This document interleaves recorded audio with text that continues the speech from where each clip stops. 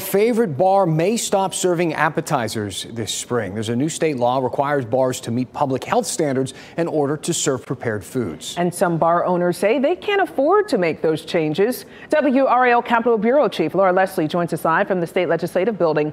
Laura, what's behind this change in the law? You know, Lena, for a long time, because of its alcohol laws, North Carolina didn't have bars per se.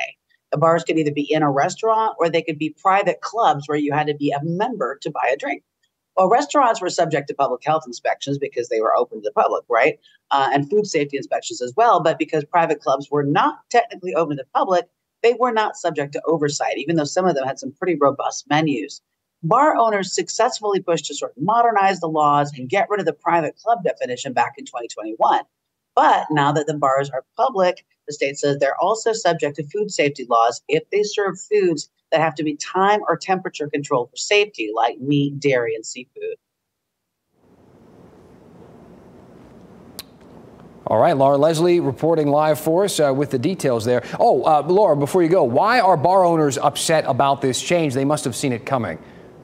Well, some of them aren't going to be affected. Not everyone's going to be affected. It won't affect bars that don't serve food, or they only serve packages of chips or peanuts or similar things like that. But bars that serve hot wings or pizza or burgers, food like that, are going to have to take several new steps. They have to train their staff on food safety. They have to get a local health department permit, and they'll have to undergo inspections like restaurants. They'll also have to have professional grade sinks, dishwashers, refrigerators, and so on.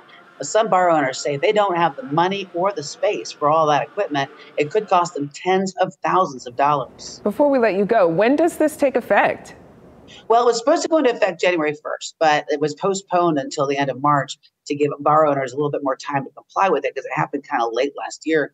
But as of March 27th, bars will either have to have their permit or stop serving prepared food. People are going to be upset not having those wings with their beer, certainly. Laura Leslie reporting live for us at the state legislative building. Thank you.